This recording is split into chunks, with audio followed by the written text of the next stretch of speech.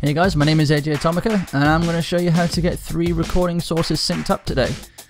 Maybe you're doing either let's play videos on YouTube, gaming wise, or you just like to record face cam whilst you're playing live, and also have an external microphone for a better audio quality, because let's face it, the webcam doesn't have a great microphone. If you want to know how to do this, I'm going to show you how to do it now. It's pretty simple, pretty easy, so let's get started. Okay, the 3 recording programs that I use personally for when it comes to recording my audio to start with, I use Audacity.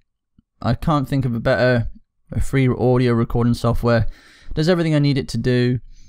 It's probably actually a lot more powerful than what I need it to do, but it serves its purpose and it's free. So shout out to Audacity there. The webcam recording software I use is just a default webcam recording software. You can see me. Of course, when this video is actually edited, I'll probably be somewhere up here in the right or left hand corner, probably the right hand corner because it's pretty empty. But here's the actual recording I'm doing right now using the Logitech webcam software. Nothing special, just record the video. And what I use to record my PlayStation, at least, my PC is a different setup. I'll get into that. Well, I've actually done a video on that already. It's using the shadow play feature of the GeForce Experience. But for recording my PlayStation gameplay, I use Hauppauge Capture because I have a Hauppauge HD PVR 2. My PlayStation is off at the moment, so the gameplay would be here, and there's the record button and everything there. And I'm going to show you how I sync all these separate recording sources up. I've already got my video files and audio file imported into my video editing software, which in this case is Adobe Premiere Pro.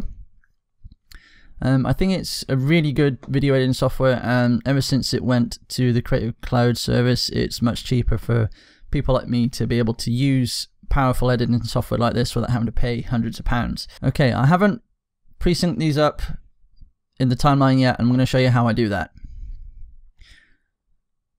I always drag and drop in the gameplay first. So let's get the audio, because obviously you want to go by the audio tracks for this, for the audio sync. And let's drop in my face cam.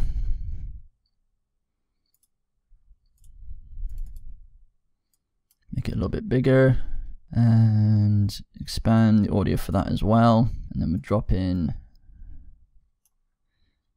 my separate audio recording from Audacity. Right, I did something here which you can actually see in the audio timeline. I did something called a clap sync. What it basically does, it's pretty visually obvious what it actually does. It creates 3 spikes in both the webcam recording and also the microphone, and you use those 3 spikes to sync up your video and your audio when you're doing 2 separate recordings. It's how, like behind the scenes of TV series or films, they use a clapper board. It's like the black and white board that they use to create a sudden audio spike in the audio recording, and also the camera audio visual recording as well. So they sync up the separate audio recording, in this case my microphone and the webcam, so you can actually have a visual and an audio sync of when the audio is actually coming in. And I'm going to show you what that looks like with my webcam. I'll actually increase the size of my webcam here, just so you can see it. There's me earlier. I'll leave these purposely out of sync, just so you can see, because you can see where it is here at the bottom of the timeline. So when I play it, you hear 6 claps. Obviously the video and the audio is out of sync. Let's play the... Okay, we are doing, so you can hear the 2 separate recordings there. So let's sync them up. Let's sync up the audio. I'm using keyboard shortcuts here to try and sync up the audios. And we're simply going by visuals here, and it should be pretty close. Slightly out, you can hear it. One slightly before the other. There we go. Just so you can hear it again. That's perfectly in sync now. So what I do in this instance is, because I no longer need the audio from the webcam, because that's obviously the shit audio, I just delete that track. And these are synced up, so let's unlink, clear the audio, highlight the two, and link these two. If you already know how to use Premiere Pro, then this will be should be pretty obvious on what I'm doing. If you don't know what I'm doing, I'll explain the keyboard shortcuts now. They're pretty simple. All I'm doing to highlight is Control and then clicking on to highlight more than one. Pretty much the same as any other program. You hold Control and then you can click on individual sources to highlight them. And when you want to see all the options here, like copy, clear, delete, unlink, group, you just right click on the video audio selection. It's really that simple. That's if you're using Premiere Pro. I don't know what it's like in Sony Vegas or anything like that. I haven't used Sony Vegas in years. So now, going back to the audio sync, and I play it back. The green bar at the bottom here is my Blue Snowball Ice microphone audio. It's not the webcam. So when I play it, it's perfectly synced up with the video. And now we're going to sync up the gameplay. As you can see there, it's perfectly in sync. I don't need to do any more now. That's perfectly synced up. I'll just leave this over here. And now what you're going to see in the background, a little hint of it, is how I sync up the gameplay. Okay, the way I personally choose to sync up gameplay, it might be pretty obvious what I'm actually doing if you're looking at the video now. I basically use the clap sync example, but in the actual system settings of the PlayStation, and using the visual of the controller along with the Blue Snowball microphone to try and sync everything up. I don't know of a better way to do this rather than, you know, a lot of people just go 3, 2, 1 and hit record and then sync it up that way.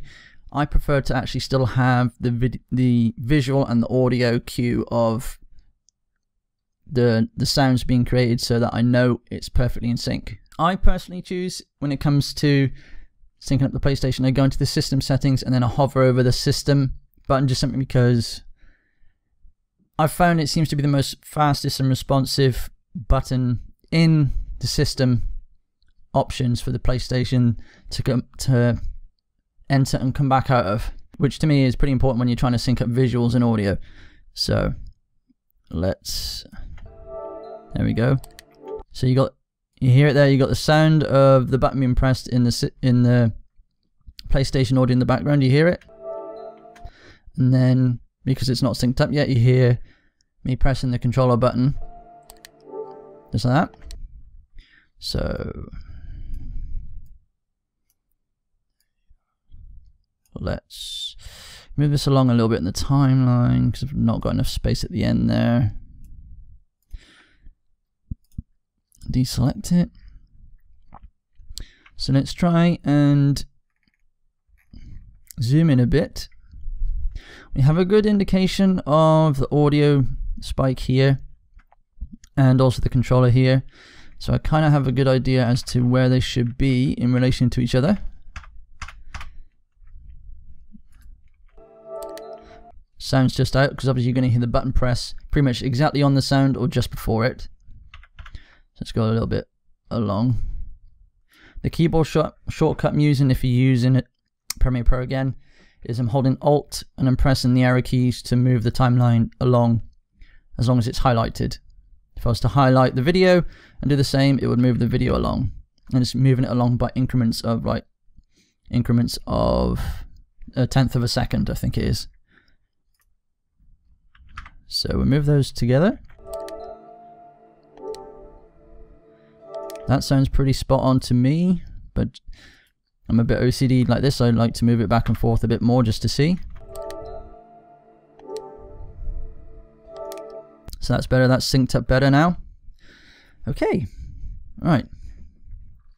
So as you can see, in the space of a couple of minutes, we've managed to sync up video and audio in our timeline. Not very hard to do at all. And of course, when it comes to using different recording softwares, you're going to have some overlap in terms of like either the video is going to run longer or the gameplay is going to run longer. You know, it's not going to be perfectly in sync at the start and the end. So all you do, obviously in your video editing software, you just cut those bits off.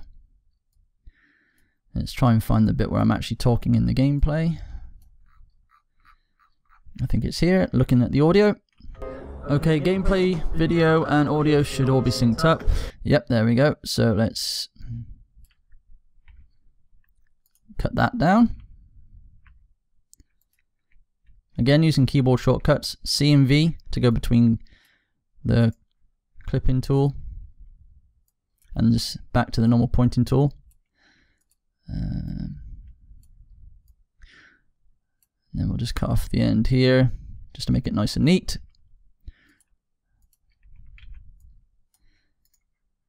Clear, and then we'll go, as you can see when we zoom out a bit more, we've got a perfect block of synced up video and audio. So when we start it, okay, gameplay, video and audio should all be synced up. Just running around in Destiny in the tower. Just to show you that everything should all actually be synced up now. And also taking a look at the pretty candles. There we go, and that's it. That's all you do. Something simple to do if you're new to YouTube or want to get into the gaming scene, or want to get into the gaming recording whilst having a face cam and separate audio.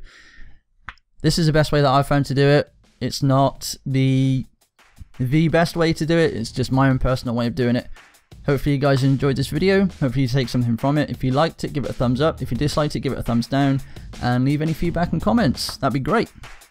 Also, don't forget to share the video. It helps my videos get noticed and my channel get noticed as well. And if you're new to the video, please subscribe. Cheers guys. See you soon.